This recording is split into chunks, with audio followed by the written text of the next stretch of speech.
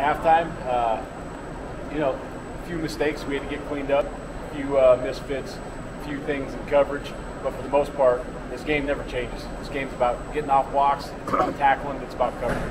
We just got to do our fundamentals. Our eyes had to be right. Everybody's got to do their job on every single play, one play at a time for 85 plays in a row. There's not much else to it. How do you evaluate how the inside backers did being short-handed? Yeah, Ernest had his first start, did a good job. Obviously, there's going to be some mistakes from a young guy, first time out there, and especially in that environment. It's a little different going to Memorial Stadium, a packed house, especially when you're from Nebraska. So Ernest made some mistakes. We'll get those cleaned up. Like I said the other day, he's going to be a fantastic player. He's going to continue to get better and better and better. Luke did a good job running the show when he was out there. Chris stepped in and took a lot of valuable reps for us. So I felt like they played a good game. With the opponent you play this week, will your defensive scheme have to be a little bit different, knowing how much they're going to throw the ball around?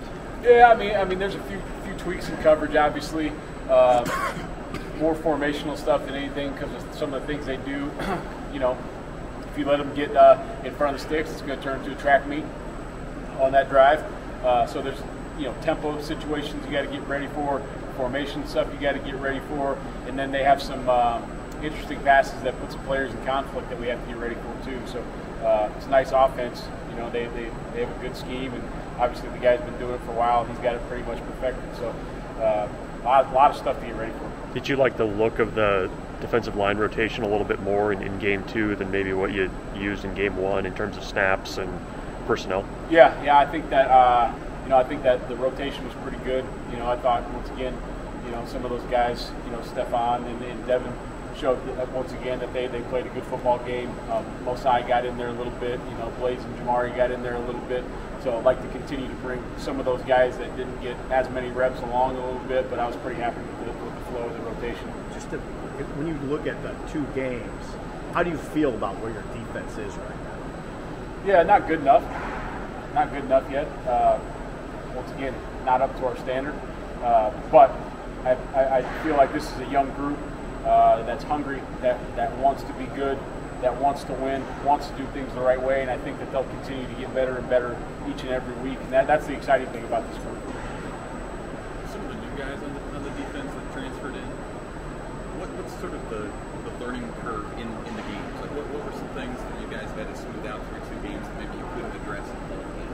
Oh, I don't know if it's the learning curve. I think it's just, practice, very controlled environment. The calls are coming in at a, moderate pace, those types of things. Then when they start coming in quickly, as the game picks up and then the lights are shining in your face and the crowd's roaring and it's not the scout team anymore. Your mind starts to drift a little bit if you're not locked in.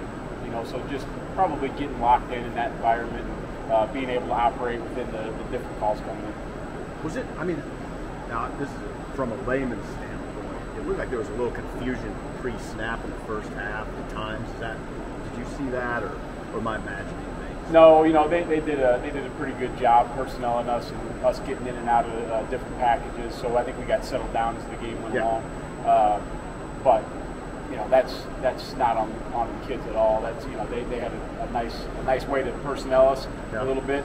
And so they were causing a little confusion that way. So probably a couple calls got in late, but that's not on the kids yet. Okay. Thoughts on tackling from week 1 to week 2? Yeah, we still missed a few out there, and some, unfortunately, most of the misses we've had the last couple of weeks have led to extending drives. We've got to do a better job running the football right now. All levels of the defense, D-line, linebackers, DBs, everyone's got to do a better job leveraging the football. When you leverage the football, those missed tackles, if you do get a missed tackle, they turn into 1 extra yard instead of 5 or 6 or plus. So we just got to do a better job leveraging the football. How would you gauge IB Giffords' progress from where he was starting at the end of last year and game now and game 2 now?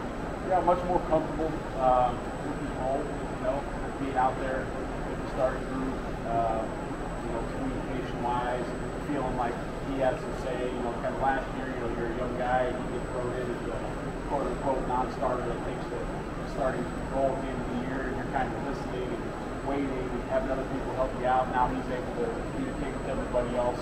But I really like what I just did last year. How defensive play calls come in a little late? Why does that happen? Why does that happen? Well, like we said, if they sub personnel grouping late, if they're in one personnel grouping in and we give them a call in, and then they sub a personnel grouping late, then we got to sub our personnel grouping in late, and when that group gets in there, then we got to give them a new call. So Is that something you guys work practice? I mean, it's a lot to do with everything. It's a lot to do with the tempo in which they sub and how long the officials give us the iron cross for. And sometimes that game goes fast, and then the officials don't see that sub coming in late, or they don't see exactly when our guys are coming in, and they start it a little quick. But we just got to get it quick. How much changes when you don't have Nick? How much changes for you when you don't have Nick? Oh, I think obviously when you don't have Nick out there, you don't have the same rotation. I think Nick makes everybody on the field feel at ease a little bit, which can't be the safety blanket, but I think he brings a calmness to everything because he's very calm and switching calls, making checks. He's just a really good communicator, and the guys trust him.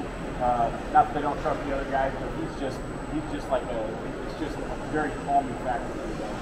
What's his status? Nick, whatever the training room tells me that the status is with him.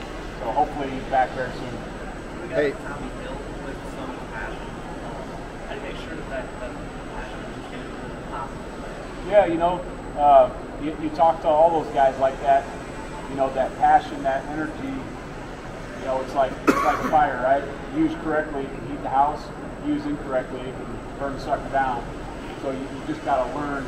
I want that emotion, I want that passion, but you got to learn when and where, and you got to learn to use it to your advantage, not to your disadvantage. Hey, how crazy is the college football world we live in now, where Van Treese was Buffalo's quarterback, and then this year you're going to see him again for Georgia Southern?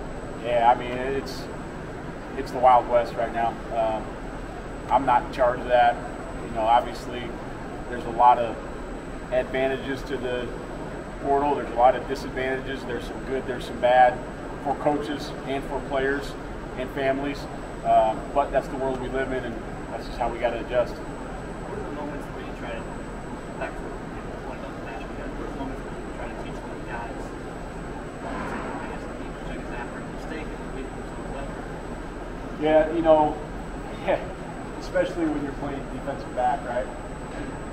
Every defensive back in the history of football since the beginning of time has given up a deep ball or given up a pass, right? And those guys got to be next. When you make a great play, my advice to all those guys is, if you never want to be wrong, you celebrate with your teammates. Spontaneous celebration, spontaneous emotion amongst teammates is my favorite part of football. It's one of the best pieces of college football. When you make it about yourself, it's usually wrong. That's when flags happen. That's when bad things happen. So as long as you're celebrating with yourself, with another teammate, everything's going to be good. Any new black shirts? No, not yet. Coach, you said that you guys just aren't there yet. You're not at your standard. What's the number one thing that you guys have to improve on to get to your standard, to get there? Right now, the things I addressed the defense with was, leveraging the football like we already talked about. That'll save us a lot. Finishing drives. Right now, they're playing hard. You always want more effort, right? But they're playing hard. So right now, thankfully, we don't have to correct that. We've got to correct a few technique issues, leveraging the football, and finishing on drives right now. How do you think Stephon Wynn did? It looked like he kind of came on for you second half Saturday. Yeah, I thought Stephon played a really good football game. I think he's one of those guys we're talking about, just keeps getting better and better, and as he's probably more comfortable, just with exactly what he's supposed to do on every single snap and every single look, he's going to continue to get better. But I thought he played a really good football game. What do you think about that point you made recovering the fumble?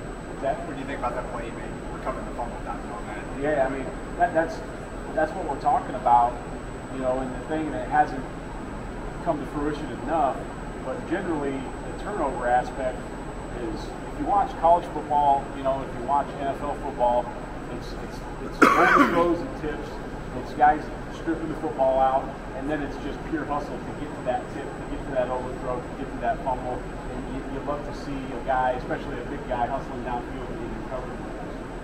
Coach Ross was talking about one versus one in practice this week. I guess how's that gone so far, and what's the benefit of that for your defense specifically? I love ones-on-ones for the sheer fact that, you know, it may be differing on the offensive side. On the defensive side, like, you know what they're going to do for their base plays, but they can come out and do anything they want. So I don't care what we do. I just like seeing good guys, good blockers, blocking good defensive linemen. I like seeing good receivers running full speed routes on good DBs. I just like that part of the game where we can, you know, you don't have to have it be 80 reps, but, you know, 12 or 20 a day where you're getting your ones and your twos, 10 reps apiece, really banging against a good guy, really covering a good guy, those types of things. I think that's invaluable. Is the biggest benefit of that the tackling on game days, or is there something else in there that really translates? Yeah, just because you're good on good doesn't mean you're live tackling, you know. So, but the reaction time, I think, for those guys making the tackles is a huge piece of it. Thank you.